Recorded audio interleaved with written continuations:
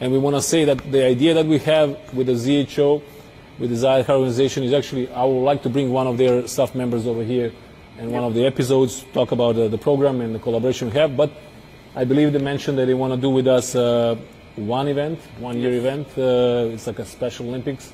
Yeah, they're going to do multiple sports in one day to really, showcase the friendship. Yeah, I understand. And the collaboration between all of us. I understand.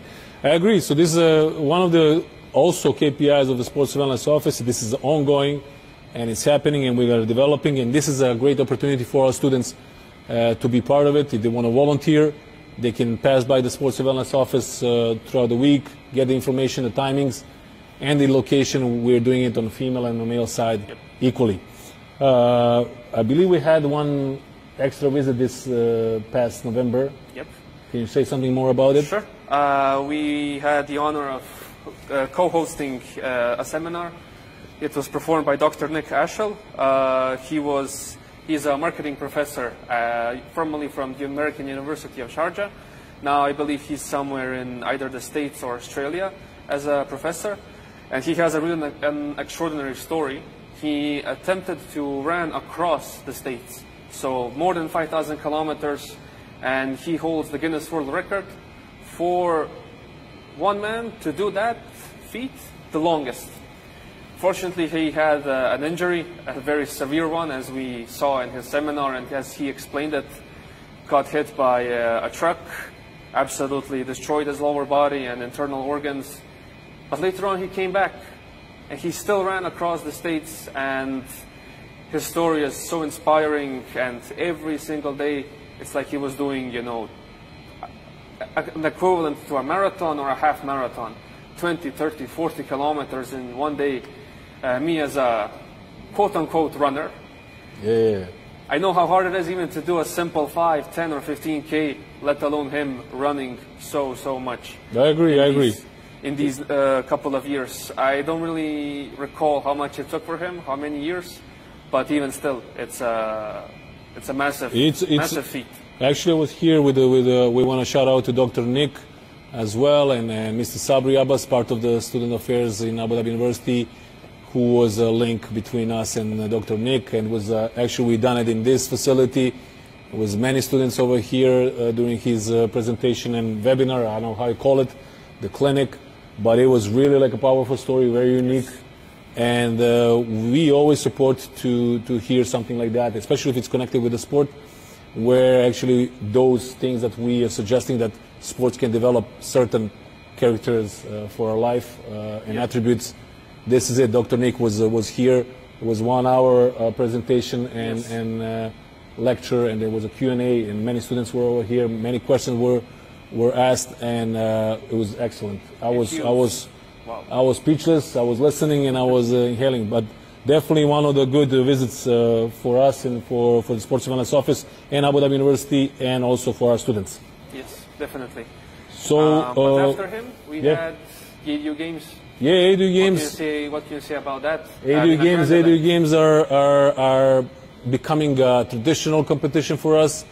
It happens every fall semester and every spring semester, and it's a competition that actually, it's an outdoor sport event, and it requires a team competition. Why is a team? Because we emphasize the collaboration, we emphasize the team building, we emphasize the teamwork, developing the hierarchy or communication between the team members. If I may, when you have that team of, usually we have 4 to 5 people in one single team, so what should they really focus on when building their team? Because ADU Games is multiple stations. One of them is football, one of them is basketball, one of them is running, one of them is rowing, one of them is push-ups and pull-ups.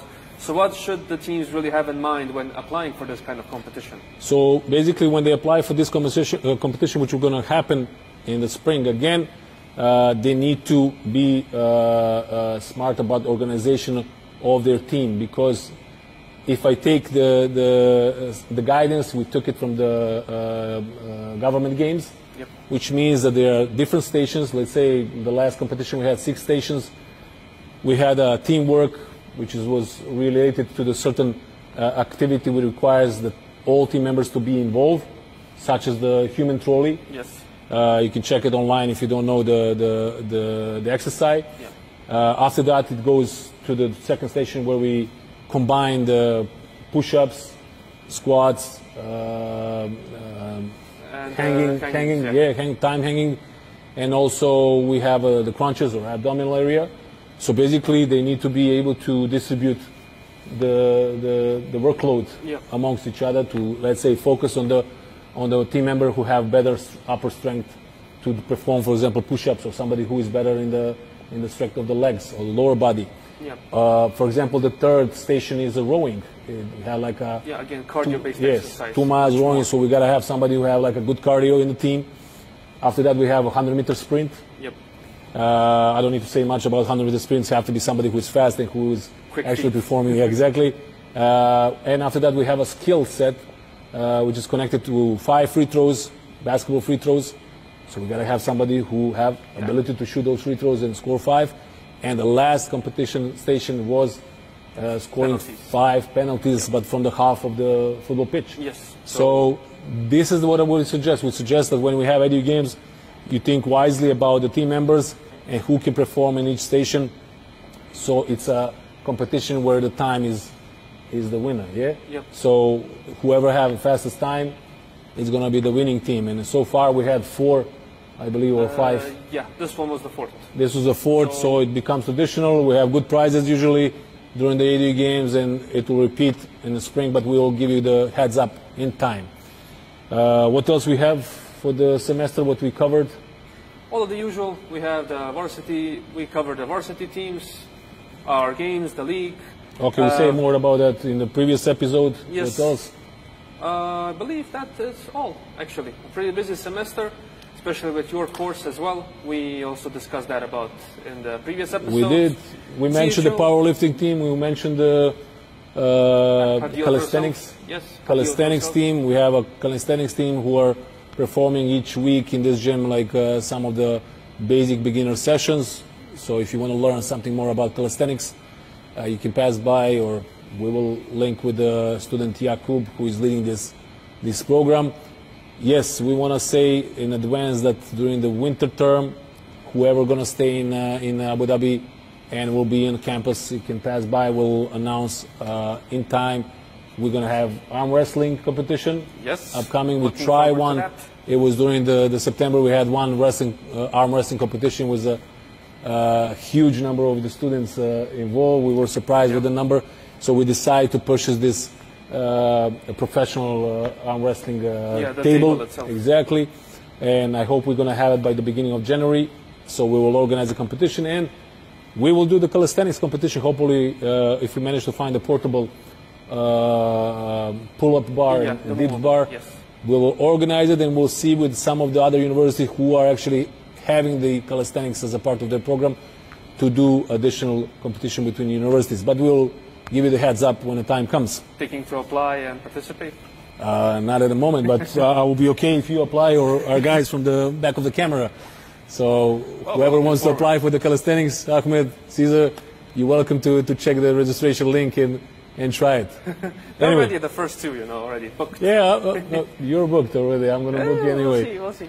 Anyways, shout out also to the team, calisthenics team, and the powerlifting team. We had a guest last week, Miss Hadil. Yes. She's a part of the female powerlifting team. And that's about it. This is the 3rd episode. The next episode in a week time, we're going to try to cover everything happened during this week, and all the news, everything related to the Abu Dhabi University sports and wellness. And stay tuned. We're wrapping up. That's it. Nothing more Thank you, Mascom, for the collaboration. We appreciate the time. We appreciate your effort and the knowledge, and everything goes with it. Thank you, guys. Thank you, everyone. Stay safe.